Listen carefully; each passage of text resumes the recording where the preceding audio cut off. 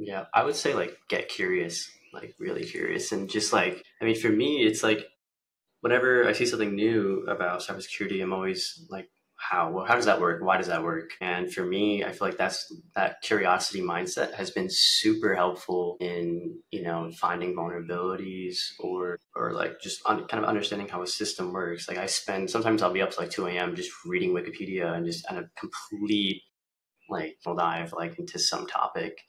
And then I would say like don't get discouraged as well.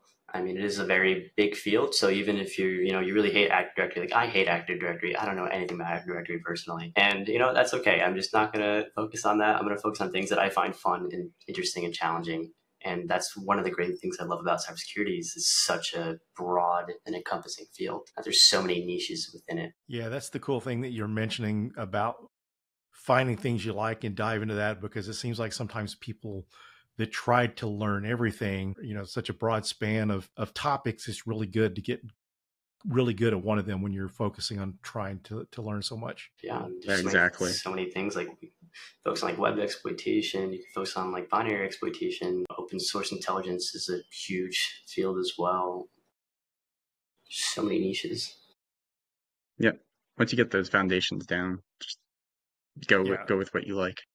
And so since you guys went to a university, what are your thoughts on, were there things that you learned there that you may have not learned on your own that's helped you? I'll let Justin go first on that one. I have some things. I feel like to cybersecurity, sometimes you don't need to know how things work. I'll give a great example. So Grant and I, we were competing in this CTF that the NSA hosts. So the NSA hosts this CTF called like NCX, the NSA Cyber Exercise. And so it's like a 3-day CTF. And on the last day, I believe, or the first day, there's an attack and defend CTF. And so like Grant and I were like leading this, and we spent a few weeks before, we spent like a whole year planning, how are we going to defend our boxes? Like what's our game strategy? And so what we ended up doing was like I wrote a script to connect all of our boxes and get like a PCAP dump like every 10 minutes or 5 minutes, and then send that to my laptop.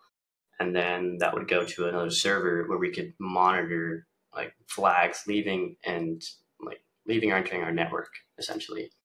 And because the flags are format, it's all regex. And so one of the boxes on there was an LDAP box. And we, for the life of us, could not figure out what this exploit was, but our box got pwned and we didn't understand why. We had the PCAP of it leaving it, and we were like, how does this work? So what we ended up doing was we just like took the PCAP and just replayed it against every other team's server, and we got the flag.